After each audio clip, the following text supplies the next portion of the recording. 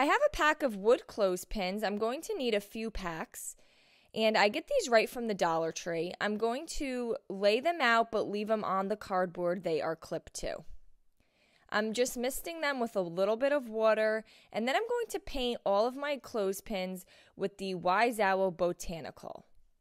Now, I'm really just focusing on the tops of each clothespin, and while that's still wet, I'm going to go on top of that with a little bit of Wise Owl Spanish moss. And I'm just trying to get different shades of green showing throughout the clothespin. Now, I did not realize when I started this that I have two different size clothespins. You can use all the same size. It will not affect the outcome of the project. But I ended up just rotating between the bigger ones and the smaller ones. I have this wreath form. It's 14 inches. This also comes from the Dollar Tree. And you're just going to clamp your clothespin onto the wreath rails, starting with the second wreath rail from the outside. And each section here fit about 13 clothespins, which gave me a total of 78 clothespins. And I rotated one big, two small, one big, two small until I had the entire wreath form covered.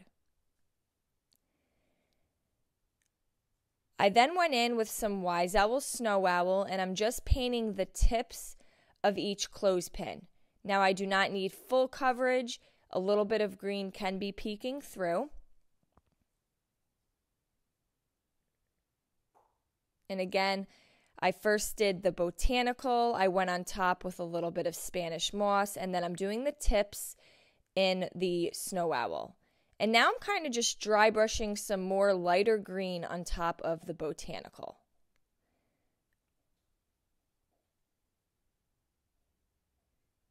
I then have this wood circle. It's 10 inches, and I'm going to paint that with some Wise Owl Republic Red. And I'm going to give this one good coat. Once that's fully dry, I have this stencil. It says Home Sweet Home. And I'm just going to tape it down onto the center of my wood circle.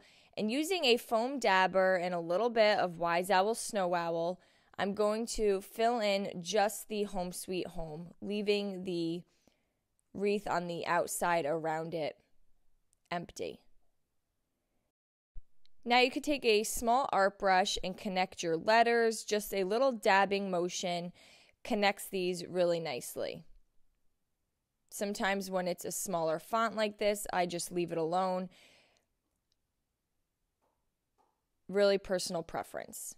Now I have a black paint marker, and I'm going to go on top of the Republic Red with my paint marker, making these little teardrop shapes. And they can be all different sizes. You can have as many as you'd like. And the more I add to my board, you will see that they are watermelon seeds. I'm going to take my hot glue. You can also use some E6000 for a stronger hold. And I'm going to apply a lot of hot glue to the top part of the wreath form that is exposed, and then also the bottom area that is exposed. Now it's the inner rail, and you want to make sure the circle you're placing in the center is going to touch those rails. So I then place my 10-inch wood circle in the center. And I have this little burlap ribbon. It had the buffalo check around the edges. And I just made a little bow. It has the wire on the inside so you can kind of make the tails a little squiggly. And then I'm going to glue that in the top right of my wreath circle.